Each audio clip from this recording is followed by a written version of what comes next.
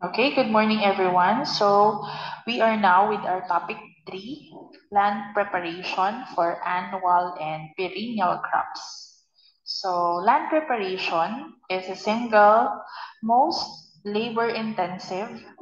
So please take note of the most labor intensive and most expensive activity in crop production. So mga nakapa-involve in land preparation is cutting of the soil, okay?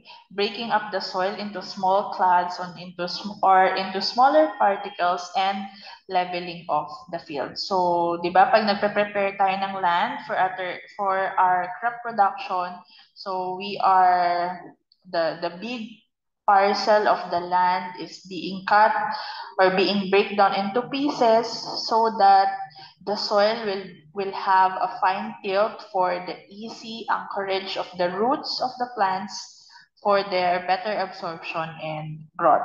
So what are the benefits of land preparation?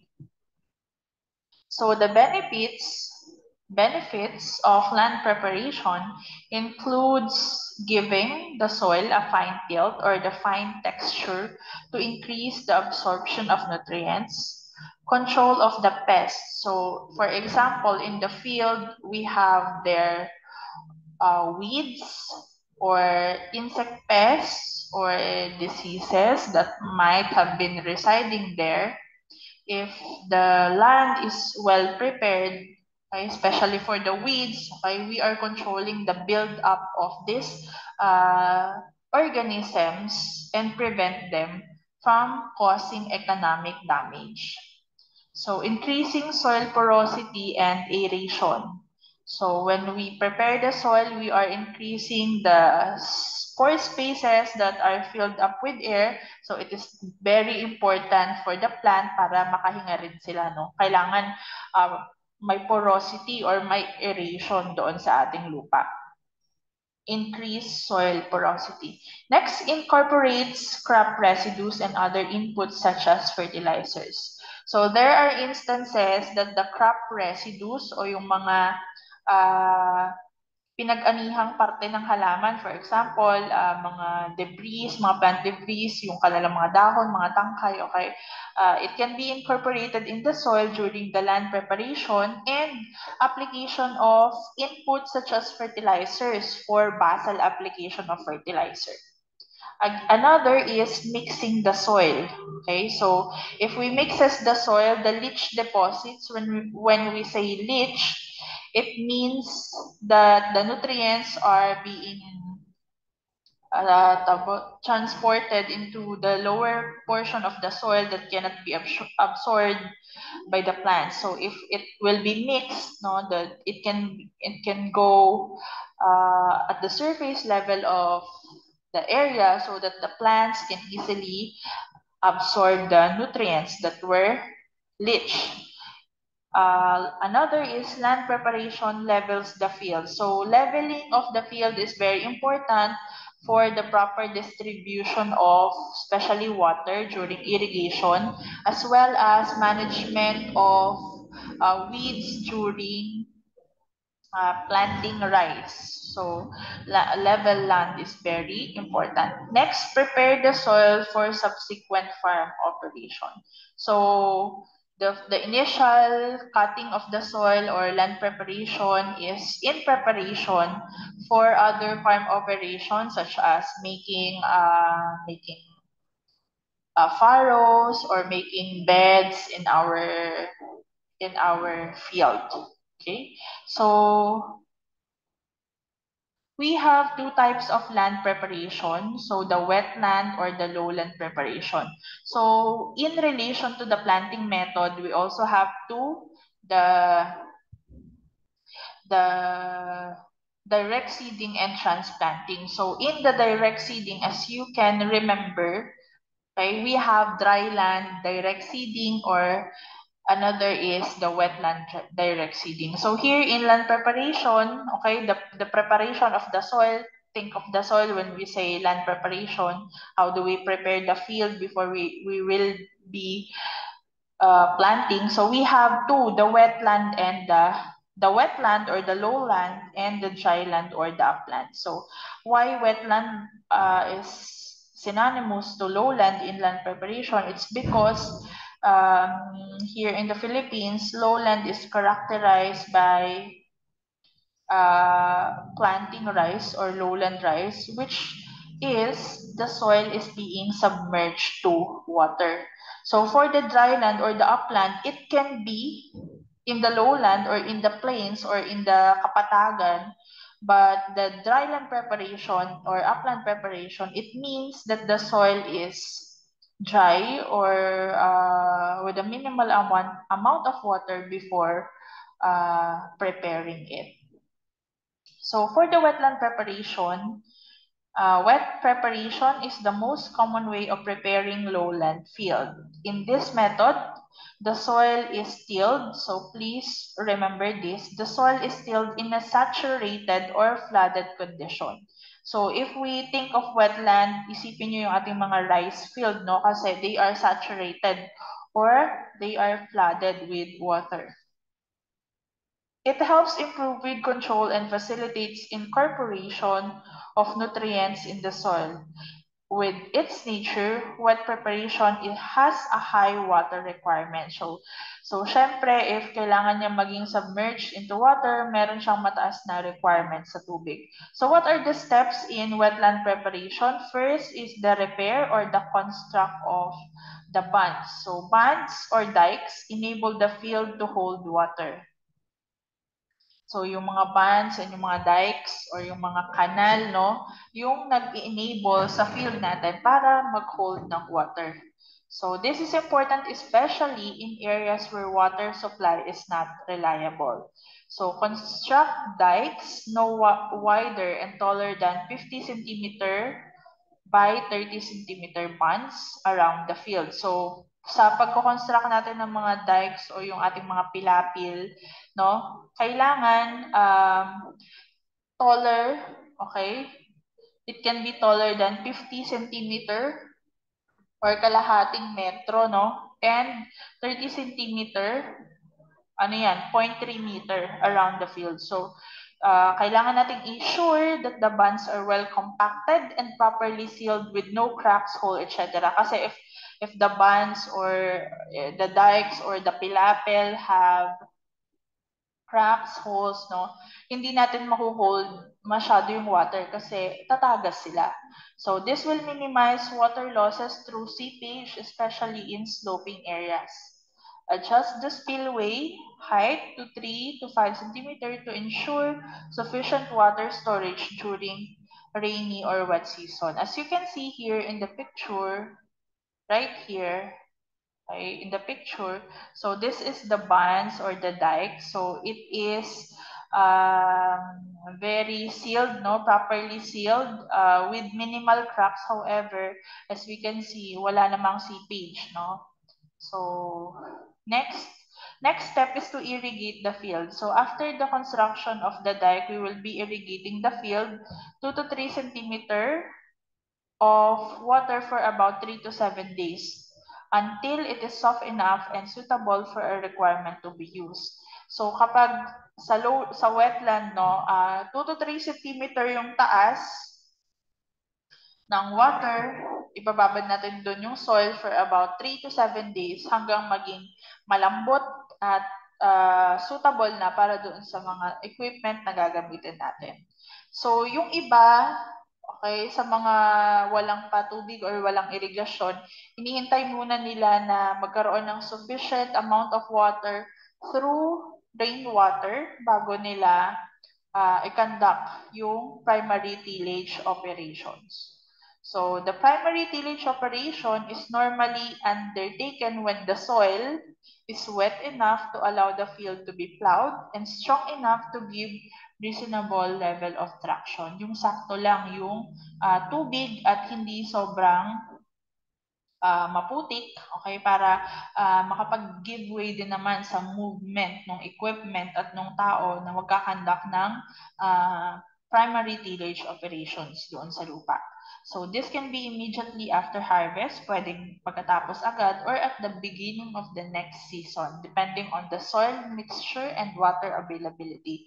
Ayun yung sinasabi ko kanina, no? Hindi kasi lahat ng field, no? Hindi lahat ng area, meron silang available na water irrigation facility or hindi abundant yung water. So yung iba, right after ng pagkaani, no? Isang linggo lang, follow period, tapos nagkakandak na agad sila na pine-prepare na agad nila ulit yung land. Yung iba naman naghihintay sila ng enough water, okay?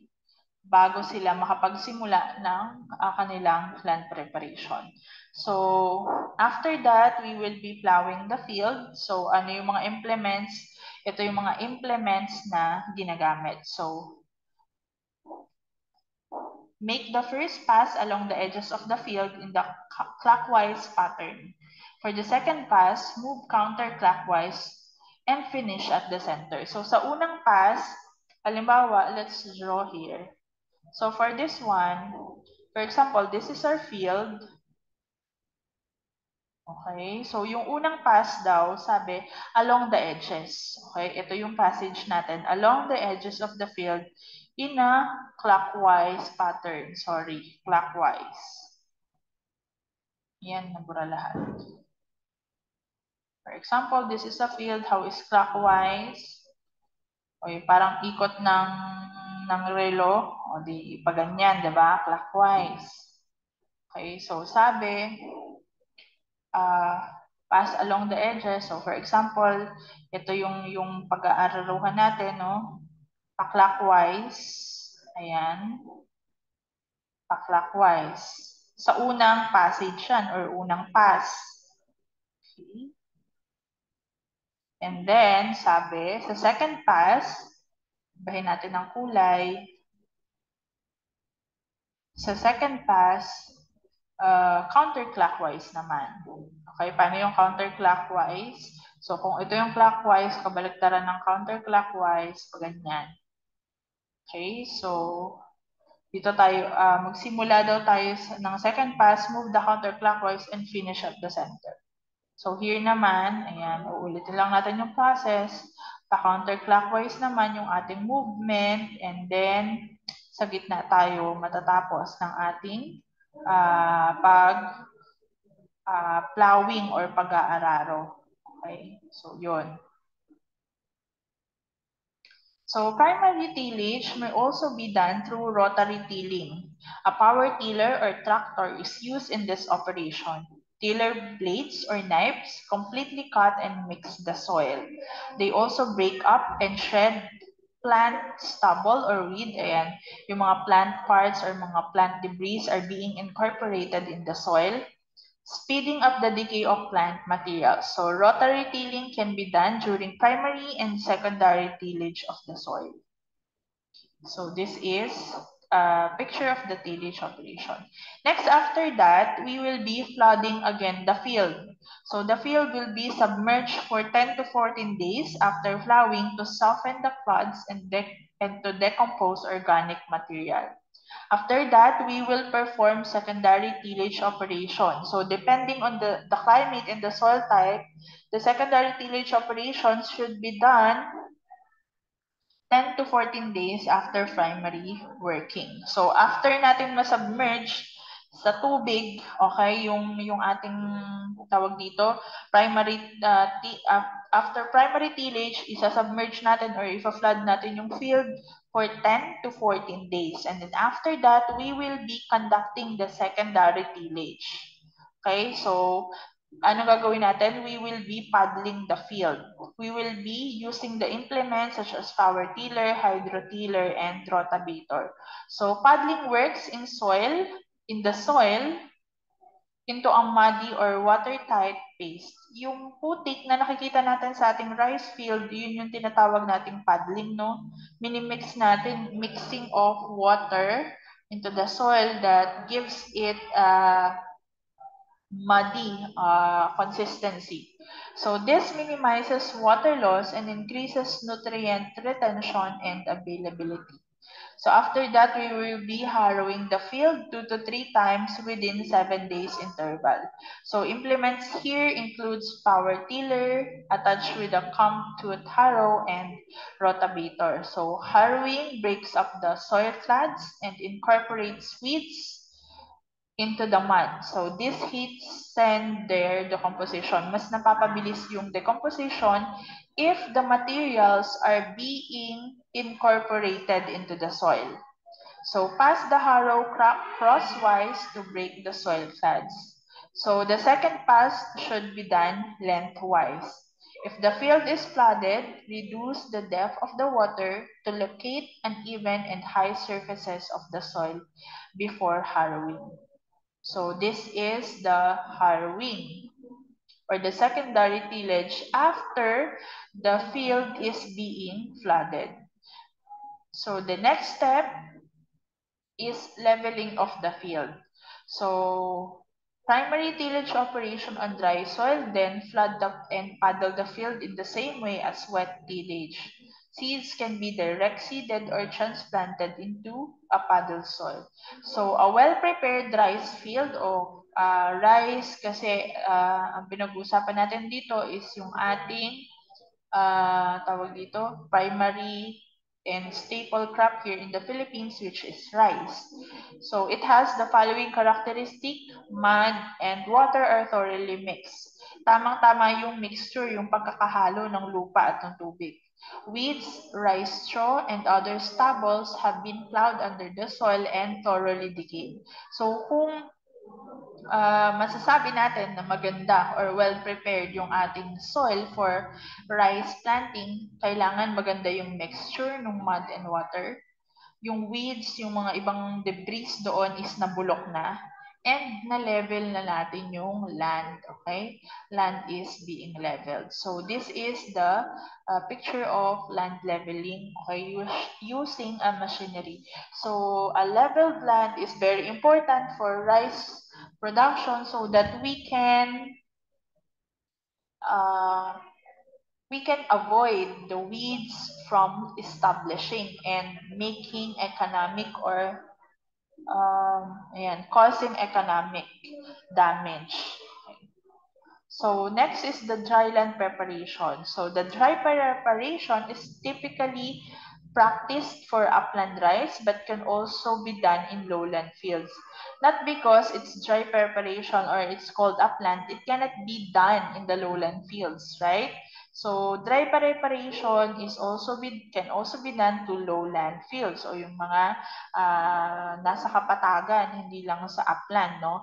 In these methods, the soil are not paddled and there is no free-standing water in the field.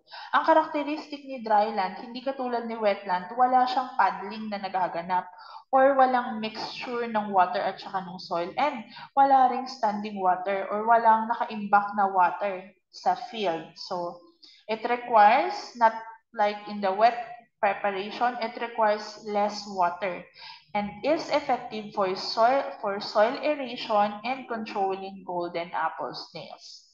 So it also helps to smoothen and firm seed bed, control weeds, and incorporate organic materials and fertilizers into the soil. So dry preparation is a good option when labor and water are scarce. So this can be used efficiently and effectively when there is lesser labor and scarce water resource. So dry cultivation can reduce soil fertility and should only be practiced where wetland preparation is not an option. So, dry preparation can reduce soil fertility. So, first step is the repair and construct of bunds as in the wetland preparation, irrigation of the field as in wetland preparation, and performing of the secondary tillage. So, harrow and rototill the field. Okay. Next, leveling the field. Even though walang water na nakasubmerge, hindi nakasubmerge sa water ang ating dryland preparation, it also needs to be leveled. So good land leveling is best achieved using laser-assisted leveling. So, well-maintained fields require laser leveling once every 3 to 4 years. Field can also be leveled using a drug packet. So here in the Philippines, as a developing country, I don't know if there are already existing uh, laser leveling material here. Okay, but the farms or the farmers are using locally available materials to manually level, okay, the field. So a level field in the dryland preparation allows planters or drills to place seed more precisely and enables more uniform irrigation. Ayun sinasabi ko kanina, if the field is being leveled, okay, mas maganda at mas magiging maganda yung spacing ng mga seeds na ilalagay and also in implementing irrigation. So, step 5, allow the weeds to emerge before planting. So, parang, ano na tawag dito? Kasi, yung mga seeds natin, meron tayong tinatawag na seed bank sa soil. Okay, weed seed bank. For example, yung mga weeds na nandoon during the fallow period, yung mga seeds nila malalaglag sa soil. So, mas maganda kung patubuin muna natin yun at their vegetative level and then i-incorporate natin sila sa soil o kaya mag-apply tayo ng pre-emergence herbicide. Pero if it's better if bago tayo mag land preparation no, na incorporate natin yung mga weeds na tumubo sa soil, it can also give back nutrients to the soil as green manure. Okay? Yan. Other techniques in dry land preparation, the stale seed bed. Okay, this technique is effective in reducing the weed seed bank in the soil. The field is tilled and level, and then weeds are allowed to emerge before being killed by a non-selective herbicide or light cultivation. So, sa stale seed bed, naayos mo na harrow mo na level mo na till mo na yung area or yung field mo, and then you will allow yung mga weeds or yung mga damo to emerge, and then you will be killing them with a non-selective herbicide or light cultivation to incorporate the weeds in the soil. Reduce tillage. So it is a type of land preparation practice that minimizes soil disturbance by reducing the number of tillage passes. So reduce, meron pa rin tayong tillage pero it is minimized. Okay, the disturbances done in the soil through harrowing and flooding are being minimized. So this is best for field that has no heavy weed pressure, particularly for perennial weeds. Bagay ito sa mga areas na kung saan hindi naman gaanong karamihan or hindi naman gaanong matataas yung mga weeds or hindi masyadong populated with weeds. Okay? So with minimal tillage, farmers are able to generate higher yields, reduce production costs because land preparation is one of the major costs of production, reduce erosion and other forms of land degradation. And then zero tillage, the decision to whether or not till the soil. However, pag zero tillage, no, kung saan mo ilalagay yung seed, yun lang yung ititil mo.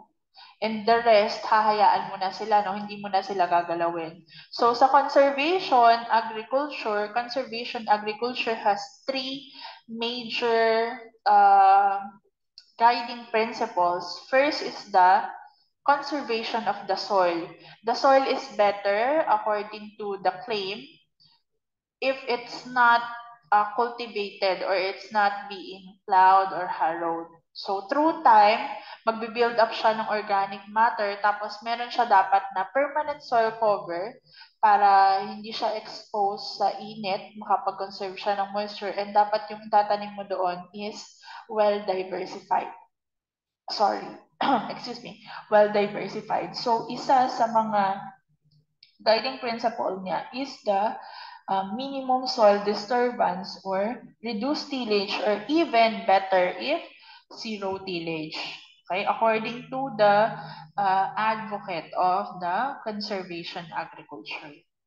So for rice, so land preparation is important to ensure that rice field is ready for planting. A well-prepared field controls weeds, recycles plant nutrients, and provides soft soil mass for transplanting and a suitable soil surface for direct seeding. Land preparation covers a wide range of practices from zero tillage to minimum tillage, which minimizes soil disturbance through a totally paddled soil, which actually destroys soil structure. Kasi pag napaddled na yung soil mixed with water, wala nang structure. Okay, soil structure.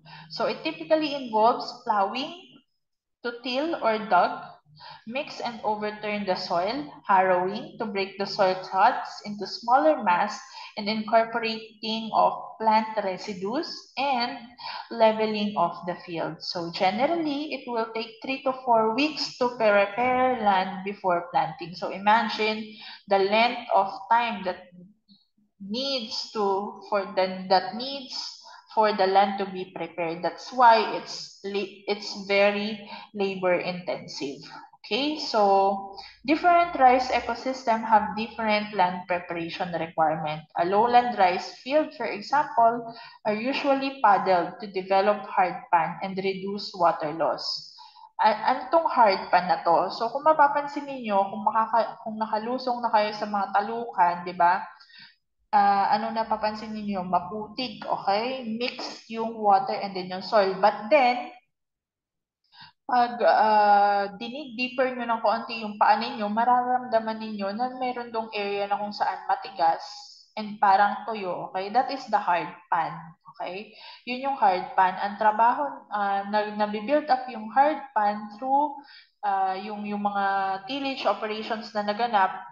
And also, it serves as parang trap, hindi mag-infiltrate yung water para manatiling may water doon sa ating rice field. That is because of the build-up of the hard pan during paddling. So upland rice field, on the other hand, do not necessarily have to be paddled. In resource-limiting environment, dry preparation can be adapted. Tulad ng sinasabi natin kanina, rice have two growing ecosystems, no? Yung isa sa wetland, yung isa sa dryland. So I hope you have learned something today with our discussion. So thank you very much for listening.